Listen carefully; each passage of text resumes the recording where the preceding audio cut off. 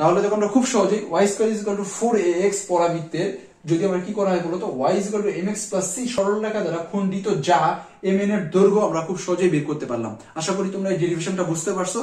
এখন আমরা দেখো এটার উপরে একটা এক্সাম্পল প্র্যাকটিস করব, তাহলে তোমাদের এই যা সমীকরণ কিভাবে নির্ণয় করতে হয় এই সম্পর্কিত কনসেপ্টটা তোমাদের ক্লিয়ার হয়ে যাবে। Hello everyone, this is Sakib from Scholar Educare. Welcome back to another brand new tutorial. আজকের টিউটোরিয়ালে আমি তোমাদেরকে ইঞ্জিনিয়ারিং অ্যাডমিশন টেস্ট প্রিপারেশনের জন্য হায়ার ম্যাথ সেকেন্ড পেপার থেকে কনিক্সের পরাবৃত্ত নিয়ে আলোচনা করব। তোমরা যারা আমার টিউটোরিয়ালগুলো রেগুলার ফলো করো তারা জানো যে আমি পরাবৃত্ত নিয়ে এর আগে দুইটি টিউটোরিয়াল আপলোড করেছিলাম এবং সেখানে আমি পরাবৃত্তের স্পর্শক নির্ণয় সংক্রান্ত সমীকরণ এবং কনিক্সের বেসিক কনসেপ্ট নিয়ে তোমাদের সাথে আলোচনা করছিলাম। তোমরা যারা ওই দুটো টিউটোরিয়াল দেখো নাই অবশ্যই তোমরা দেখে নিবে। আজকের টিউটোরিয়ালটাও আগের টিউটোরিয়ালগুলোর মতো খুবই গুরুত্বপূর্ণ একটা টিউটোরিয়াল। এই টিউটোরিয়ালে আমি তোমাদেরকে পরাবৃত্তের যা নির্ণয় সংক্রান্ত টপিকস নিয়ে আলোচনা করব। তোমাদের অনেকেরই এই টপিকসের উপরে প্রবলেম হয়ে থাকে, কারণ এই টপিকসটা তোমাদের রেফারেন্স যে বইগুলো রয়েছে তোমাদের এই বইগুলোতে তোমাদেরকে বিস্তারিতভাবে আলোচনা করা হয় নাই এবং পরাবৃত্তের যা সংক্রান্ত টপিকস গুলো নিয়ে তোমাদের রেফারেন্স বইগুলোতে কোনো থিওরিও আলোচনা করা হয় নাই এবং খুব বেশি এক্সাম্পলও প্র্যাকটিস করানো হয় নাই। যার কারণে এখান থেকে যখন তোমাদের অ্যাডমিশন টেস্টে ম্যাথ এসে থাকে তখন তোমরা এই প্রবলেমগুলো সলভ করতে গিয়ে তোমাদের অনেক প্রবলেম ফেস করতে হয়। যার কারণে আমি তোমাদেরকে এই পরাবৃত্তের যা নির্ণয় সংক্রান্ত টপিকস নিয়ে আজকে তোমাদের সাথে আলোচনা করব, যাতে অ্যাডমিশন টেস্টে এখান থেকে যে কোনো ধরনের প্রবলেম আসলে তোমরা যাতে খুব সহজেই সলভ করতে পারো। আর তোমরা যদি পরাবৃত্তের যা কিভাবে নির্ণয় করতে হয় এবং যা এর দৈর্ঘ্য কিভাবে নির্ণয় করতে হয় এই বিষয়গুলো সম্পর্কে যদি বিস্তারিতভাবে জানতে চাও তাহলে অবশ্যই পুরো টিউটোরিয়াল জুড়ে আমার সঙ্গেই থাকতে হবে। চলো কথা না বাড়িয়ে আজকে টিউটোরিয়ালটি শুরু করা যাক।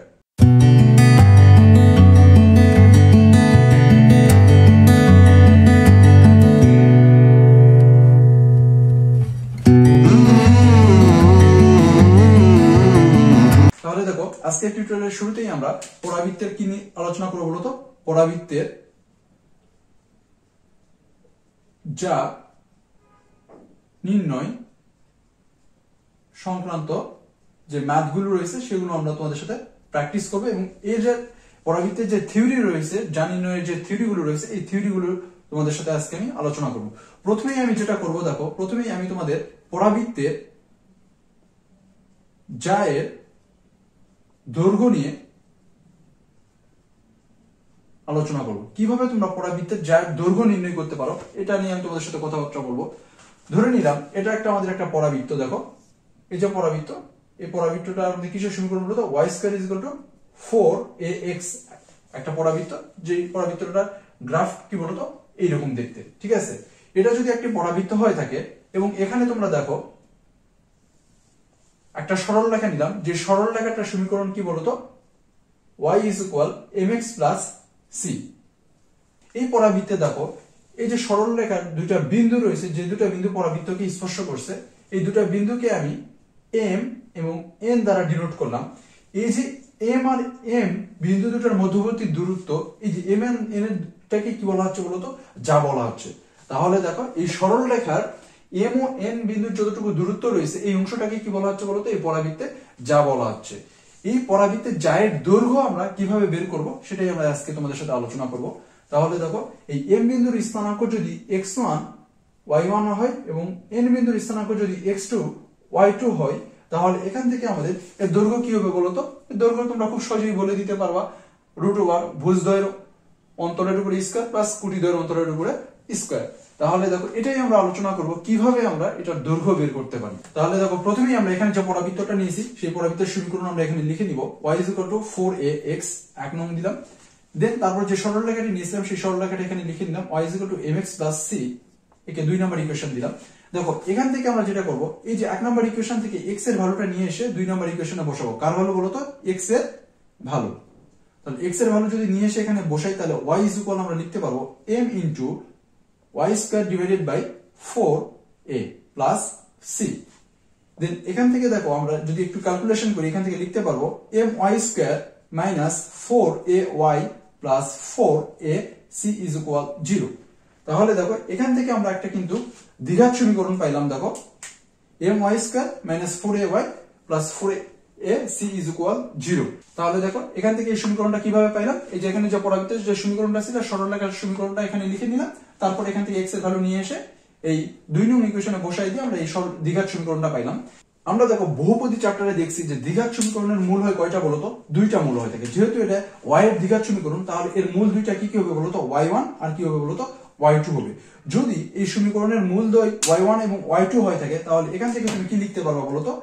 y1 plus y2 is equal to, মানে কি বলতো? মূল দ্বয়ের যোগফল ইজ ইকুয়াল টু মাইনাস কত? b বাই a হয় না? b এর ভ্যালু কত বলতো? 4a। তাহলে কত হলো? 4a ডিভাইডেড বাই m পাইলাম। আমরা কিন্তু বহুপদীর সূত্র এখানে ইউজ করতেছি। তাহলে মূলদ্বয়ের যোগফল ইজ ইকুয়াল টু কত হলো বলতো? Minus b by a। যেহেতু এখানে আগে থেকে একটা মাইনাস আছে, সুতরাং আমরা এখানে কত পাবো বলতো? 4a ডিভাইডেড বাই m পাইলাম।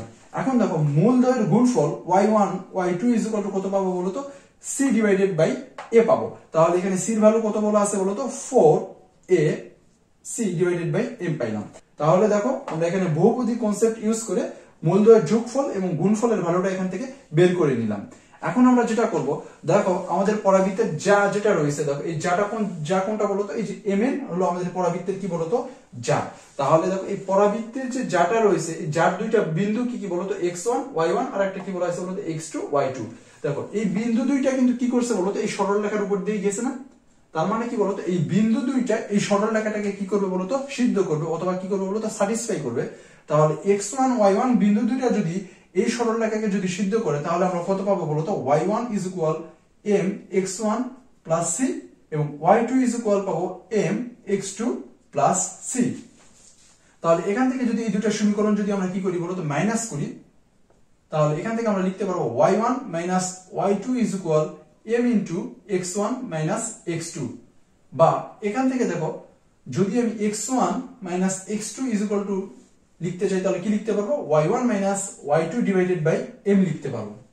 এখন দেখো আমরা এখানে x1 মাইনাস x2 এর ভ্যালুটা কেন বের করলাম একটু পরেই তুমি বুঝতে পারবা। আর এখানে দেখো y1 প্লাস y2 এর ভ্যালু বের করা আছে। তাহলে দেখো এখন আমরা যেটা করব, এখান থেকে আমাদের এই যে mn যা রয়েছে, এই mn যার দৈর্ঘ্য বের করব। তাহলে mn যার দৈর্ঘ্য নির্ণয়ের সূত্র কি বলতো? তোমরা সরলরেখা চ্যাপ্টারে দেখে আসছো যে দুটা বিন্দুর মধ্যবর্তী দূরত্ব বা দৈর্ঘ্য কিভাবে নির্ণয় করতে হয় বলতো? ভুজদ্বয়ের অন্তর মাইনাস কুটিদ্বয়ের অন্তর। তাহলে এখানে ভুজদ্বয়ের অন্তর কি বলতো? x1 minus x2 to the power square plus কুটিদ্বয়ের অন্তর কি বলতো? y1 মাইনাস y2 এর উপরে স্কয়ার। তাহলে দেখো এখানে x1 মাইনাস x2 আমরা দেখো আগে এখানে বের করে রাখছি। তাহলে এই ভ্যালুটা আমরা এখানে বসাই দিব। বসাই দিলে কি পাবো দেখো? y1 minus y2 divided by m to the power square plus y1 minus y2 এর উপরে স্কয়ার। এখান থেকে আমরা যেটা লিখতে পারবো y1 minus y2 to the power square, এটা আমরা কমন নিলাম। কমন নিলে এখান থেকে লিখতে পারবো দেখো 1 minus 1 plus 1 divided by m square. তাহলে দেখো আমরা এখান থেকে যেটা পেলাম root over y1 minus y2 to the power square into 1 plus 1 divided by m square. এখন তুমি যদি এখানে লক্ষ্য করো, তাহলে এখানে দেখো y1 প্লাস y2 এর ভ্যালু আমার কি করছি বলতো? এই দ্বিঘাত সমীকরণ থেকে বের করা আছে, আর y1 y2 এর ভ্যালু বের করা আছে। এখন তোমাকে যেটা করতে হবে দেখো, এই ইকুয়েশনটাকে তোমাকে এখন সলভ করতে হবে। এই ইকুয়েশনটাকে যদি তুমি সলভ করো, তাহলে এখান থেকে তুমি ওই mn যায়ের দৈর্ঘ্য বের করতে পারবা। দেখো যেহেতু আমার এই বোর্ডটা ছোট, সুতরাং আমি এই উপরের লেখাগুলো এখন মুছে দিব। তোমরা চাইলে এখান থেকে এটা নোট করে নিতে পারো, অর্থাৎ স্ক্রিনশট নিতে পারো। স্ক্রিনশট নিয়ে তোমরা নোট করে নিতে পারো। এখানে একটু লক্ষ্য করো, আমরা ফাইনালি যেটা পেলাম root over y1 minus y2 to the power square into 1 plus 1 divided by m square. তাহলে এখান থেকে দেখো আমাদেরকে যেটা করতে পারি, আমরা root over 1 plus 1 divided by m স্কয়ারটা এখানে রেখে দিব। দেন দেখো y1 minus y2 to the power square আছে। এখানে আমরা কি করব বলো তো? 4ab এর একটা সূত্র অ্যাপ্লাই করব। তোমরা জানো যে 4ab ইজ ইকুয়াল লিখতে পারি a plus b whole square minus a minus b whole square. তাহলে দেখো এই সূত্রটা যদি আমরা এখানে অ্যাপ্লাই করি y1 minus y2 to the power square এর এই পরিবর্তে, তাহলে এখান থেকে আমরা লিখতে পারবো দেখো a y1 plus y2 to the power square minus 4 y1 y2। দেখো এখানে যখন এটা মিশাই দিছিলাম, তার আগে কিন্তু আমরা এখানে কি করছিলাম বলতো? y1 প্লাস y2 ভ্যালু আমরা বের করে রাখছিলাম। সেটা আমাদের ছিল 4a ডিভাইডেড বাই m এবং y1 y2 ভ্যালু ছিল 4ac ডিভাইডেড বাই m। তাহলে দেখো এই দুইটা ভ্যালু কিন্তু আমাদের আগে যে দ্বিঘাত সমীকরণটা বের হয়েছিল, সেখান থেকে দ্বিঘাত সমীকরণের মূল থেকে আমরা কি করছিলাম বলতো? এই দুইটা জিনিস আমরা বের করে রাখছিলাম। তাহলে এখন আমরা কি করব বলতো? এখানে y1 প্লাস y2 এর ভ্যালু এবং y1 আর y2 এর ভ্যালু এখানে কি করব বলতো? বসাই দিব। তাহলে 1 plus 1 divided by m square into 4a plus divided by m to the power square minus 4 into 4ac divided by m। তাহলে দেখো আমরা জাস্ট y1 প্লাস y2 এর ভ্যালু এবং y1 y2 এর ভ্যালু আমরা এখানে বসাই দিলাম। এখন যদি আমরা এটা একটু ক্যালকুলেশন করি তাহলে এখান থেকে আমরা এই জায়ের দৈর্ঘ্য লিখতে পারবো m square plus 1 divided by m into 16 a square minus 16 m a c divided by m square. তাহলে দেখো আমাদের এখানে mn যা এর দৈর্ঘ্য root over m square plus 1 divided by m into 16 a square minus 16 m a c divided by m square। তাহলে দেখো আমরা খুব সহজেই y square is equal to 4ax পরাবৃত্তের যদি আমরা কি করা হয় বলতো y is equal to mx plus c সরলরেখা দ্বারা খণ্ডিত যা mn এর দৈর্ঘ্য আমরা খুব সহজেই বের করতে পারলাম। আশা করি তোমরা এই ডেরিভেশনটা বুঝতে পারছো। এখান থেকে যদি তোমাদের অ্যাডমিশন টেস্টে পরাবৃত্তের জায়ের দৈর্ঘ্য নির্ণয় সংক্রান্ত কোনো প্রশ্ন দেওয়া থেকে আশা করি তোমরা সেই প্রবলেমগুলো সলভ করতে পারবা। এখন আমরা দেখবো এই যে পরাবৃত্তে আমরা যা দেখলাম mn যা এই জায়ের সমীকরণ দেখবো কিভাবে এই mn জায়ের সমীকরণ নির্ণয় করা যায়। তাহলে দেখো এখন আমরা যেটা দেখবো পরাবৃত্তের জায়ের সমীকরণ নির্ণয় করব। একটু আগে আমরা একটা পরাবৃত্ত নিয়েছিলাম, সেই পরাবৃত্তের জায়ের দৈর্ঘ্য নির্ণয় করছিলাম। এই যে যা mn যা ছিল এই জায়ের mn জায়ের যে দৈর্ঘ্য কত হবে সেটা আমরা একটু আগে ডেরিভেশন করছিলাম।